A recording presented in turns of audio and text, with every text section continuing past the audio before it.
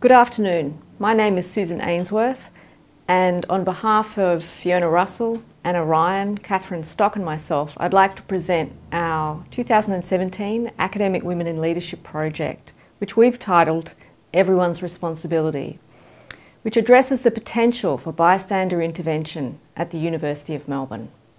When we considered the Change the Course report into sexual harassment and sexual assault on Australian university campuses, and were asked to contribute to the University of Melbourne response, we asked ourselves, who's responsible for changing this situation?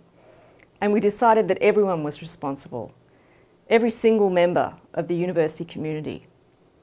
We chose to focus on bystander intervention because it was one of the few approaches to addressing sexual harassment and sexual assault that had a role for everyone, that was both practical, provided for an immediate response, and promoted broader cultural change about gender-based violence. In defining this work, we spent time trying to understand the people and groups involved and the impact of sexual assault and harassment on them, as well as the attitudes that we find in our society.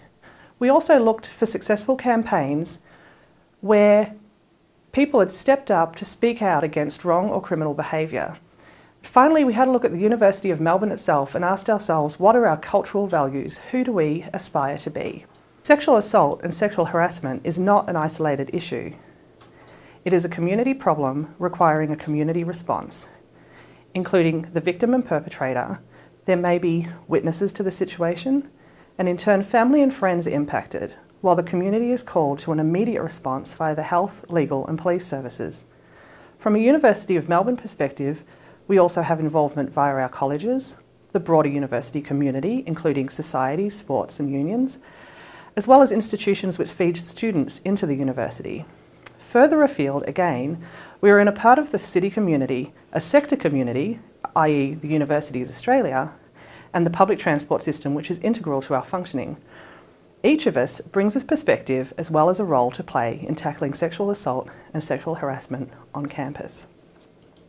Looking at the attitudes of society, each member of our community is also holding on to preconceived attitudes towards sexual assault and sexual harassment, whether it is that of the perpetrator taking what they perceive to be freely available, or the victim feeling to blame, embarrassed or afraid of consequences.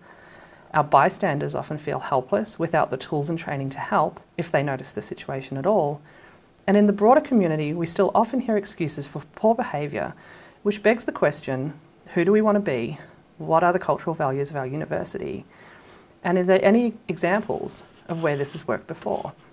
We can look at successful campaigns, and it has been done before. In Australia, we have models of successful campaigns asking the community to step up and speak out when they observe criminal or dangerous behaviour. And at the University of Melbourne, we have cultural values. Our Growing Esteem campaign has clearly stated a desire to lead not only in research and teaching, but also we've said we aspire to a strengthened connection to our many communities. We have also a clearly defined set of attributes which we want our graduates to embody. Alongside academic excellence, these include being socially responsible, active citizens, and people of integrity and self-awareness. All of these attributes speak to a graduate who will stand up and speak out against sexual assault and sexual harassment where they see it. So how do we shift our culture? Imagine if everyone in our community took responsibility to end sexual assault and sexual harassment. To help you picture what this might look like, we'd like to show you a short video clip of student leaders from Rutgers University in New Jersey. Rutgers is a campus where everyone deserves to be safe, to study, work, and have fun. Where we all take care of and support each other. Where sexual and relationship violence doesn't exist. We all need to work together and take a stand against harmful attitudes and behaviors. When we are in a situation we know is not right, we have a choice. We don't ignore what is happening. We choose to be positive, active bystanders. When we hear something that is a red flag, we say something. Our language matters. When we see something suspicious, we ask for help because there's strength in numbers. We try whatever we can think of, as long as it's safe and doesn't harm anyone else. It only takes 2 seconds to ask someone if they're okay. 2 seconds can change a life. We can be a part of the revolution with our words and actions. We will help when others don't know what to do. We will believe and support survivors. We will say something. We will do something. You will too. Because we are a community that cares. And we are in this together. Bystanders are those who, while not directly involved, are present and therefore observe concerning incidents and behaviour. Within the literature, further distinctions are sometimes made between passive and prosocial or active bystanders, thus distinguishing between those who observe violence, discrimination or offensive behaviour and take no action, versus those who intervene. A striking feature of the Change the Course report was the lack of bystander response to sexual assault and sexual harassment. Nationally, 25% of students witnessed another student being sexually harassed at university, and 1.1% of students witnessed another student being sexually assaulted.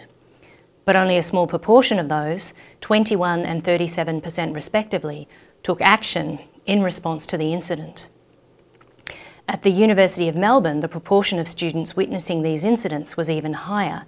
29% of University of Melbourne students witnessed sexual harassment and 1.6% witnessed sexual assault at university.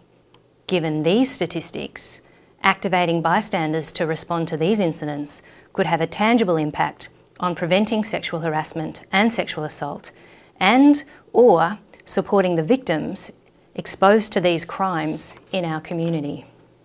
Bystander intervention is an approach to prevent violence and support those who are the targets of violence. Theories of bystander intervention have been developed within fields such as criminology and psychology, and more recent work has focused on its potential to reduce sex-based violence, particularly against women. The immediate purpose of bystander intervention programs is to increase the likelihood that those who observe incidents will act when safe to do so, by providing them with the knowledge, skills and confidence about what to do and how to do it. Many bystander programs are informed by Lante and Dali's model that outlines the steps involved in bystander activation. The first is noticing the situation. The second, interpreting the event as requiring intervention. The third, taking responsibility. The fourth, deciding how to help. And the fifth, acting. Our research indicates an effective bystander program should adopt a whole university approach to bystander intervention rather than just focusing on responses to critical incidents. We should implement an evidence-based program, but any program we adopt should be adapted specifically to the University of Melbourne culture, recognising that our students are from diverse backgrounds and cultures, and all of these must be carefully considered.